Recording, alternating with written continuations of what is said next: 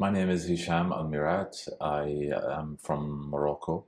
I live in a small port town called El Jadida, and I work as advocacy director at Global Voices Online.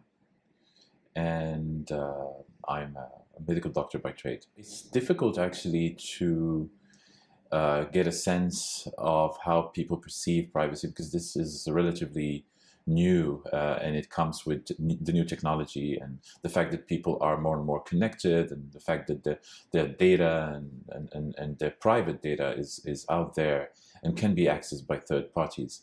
For most people, and that's not scientific, that's just my own sense, privacy is like dessert. It's the main course is human rights, freedom of expression, or basic even economic rights, right?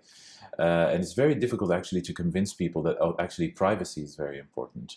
We know, for example, for a fact that the Moroccan government is spending a lot of money, public money, acquiring, state-of-the-art technology to be able to do mass surveillance online all the time, to be able to intercept phone calls and emails of all the citizens of the country.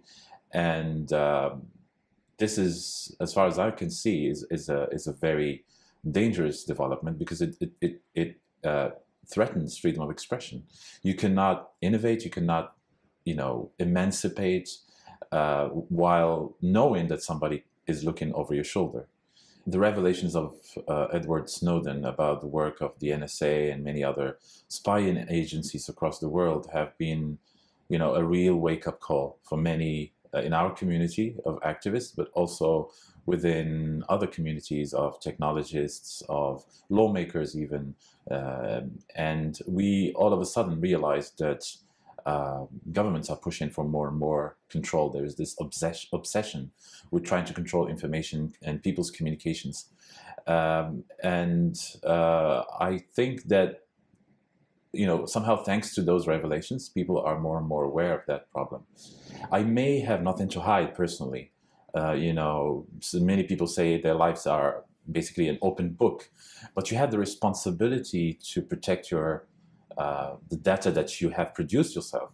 You need to have some kind of ownership, or at least a say on how that kind of information is used. That's your personal data, your private data.